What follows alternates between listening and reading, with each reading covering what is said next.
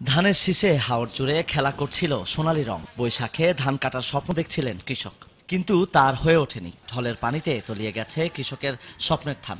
অনেক কৃষক আধা পাকা ধান কোনো রকমে কাটতে বাধ্য হচ্ছেন।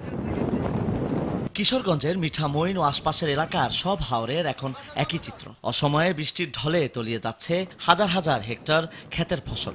এই বিপর্যয়ে দিশেহারা সেখানকার কয়েক হাজার কৃষক। কি গায়ে বাঁচবো,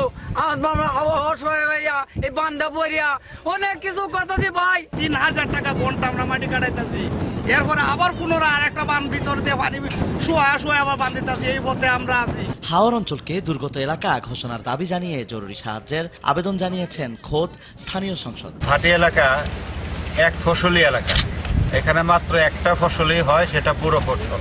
চৈত্র মাসেই এবার পানিতে ডুবে যাচ্ছে, যেটা আগে কখনো এমন হয় নাই।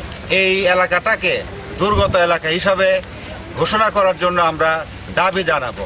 এদিকে টানা বর্ষণ আর পাহাড়ি ঢলে নেত্রকোনার হাইজদা ফসল রক্ষা বাঁধ ভেঙে গেছে। এতে তলিয়ে গেছে বোরো ধানের কয়েক হাজার হেক্টর জমি। একমাত্র ফসল নষ্ট হওয়ায় দিশেহারা হয়ে পড়েছেন হাওর অঞ্চলের কৃষক। দ্রুত স্থায়ী বেড়িবাঁধ নির্মাণের দাবি তাদের। 2 বছর ধরে এই করে না, এই বছর করে এক কুবো মাটি ঢালছেন, মাটি না ভালানোর কারণে আনা মিল দেয় আমার তো বস সব তুলিয়া গেছে গা। আমরা নে কি গায়ে বাঁচবাম? আমরা তো বউ বুলা পানি এখন চলার মতন কোনো রাস্তা নাই। ক্ষতিগ্রস্ত কৃষকদের সাহায্য দেওয়া হচ্ছে বলে জানান অতিরিক্ত জেলা প্রশাসক। পানি উন্নয়ন বোর্ড এবং কৃষি সম্প্রসারণ অধিদপ্তরের কর্মকর্তাদের সমন্বিত প্রচেষ্টায় এই বাঁধগুলো রক্ষার কাজ করা হচ্ছে। জেলা প্রশাসনের পক্ষ থেকে 3টি উপজেলায় 1 লক্ষ টাকা এবং 11 মেট্রিক টন জিআর চাল বরাদ্দ প্রদান করা হয়েছে।